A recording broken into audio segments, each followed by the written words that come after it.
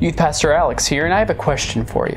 What do you think the most Christian game of all time is? Do you think it's the Bible game? That Guitar Hero ripoff called Guitar Praise? Maybe even Dream Daddy? All those games are very Christian, but I think I know the most Christian game of all.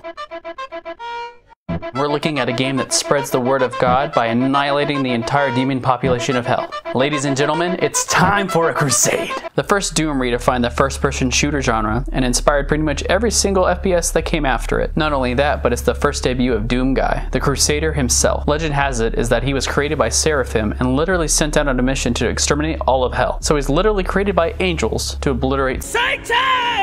He's also regarded as the Doom Slayer in Doom Chapter 20 verse 16. And while the story of the first, second, and fourth games are almost non-existent because the developers found it wasn't important. And since when have you ever needed a reason to kill some demons? The answer is never. The worship music in these games are excellent as well. The original game's music is very nice and gets you pumped for demon killing, but Mick Gordon's music in Doom Chapter 20 verse 16 is on a whole other hecking level.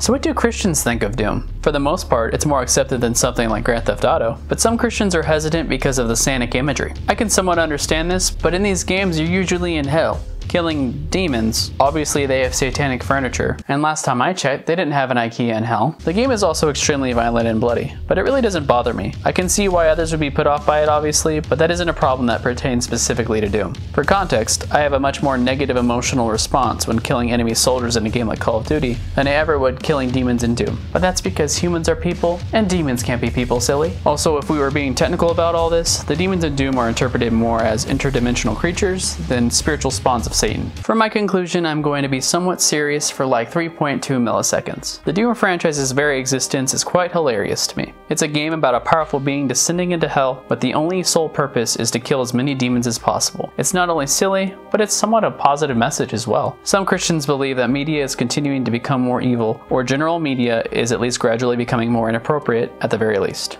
I'm not sure if I agree with that, but as long as a game like Doom exists, I can safely say we aren't too far gone. So with great pride and joy, I get to give Doom Chapter 20 verse 16 the very first hallelujah I've ever given on this show. That's because he gives Satan a run for his money, and you can turn hell into a Toys R Us in 2019. Was that too soon? Yeah, that was too soon. Holy crap, we hit 50 subs. I'm incredibly excited and humbled that many people are interested in this silly thing. I hope you guys continue to stick around, and if you really enjoy it, maybe consider subscribing or sharing it with other people, because that would mean a lot to me. My goal at the end of the year is to have 1,000 subs. Don't worry, it's not some weird like, I'll delete my channel if I don't hit this. No, it's just my personal goal, and my little mini goal is to get 100 by the end of April. And let me know down in the comments what you guys want to see next, what games, what new segments. Let me know anything. I've been liking and commenting back all the time. This is my little mini 50 sub special. I hope you guys enjoyed this church box. I'll see you guys in the next video. Stay #blessed.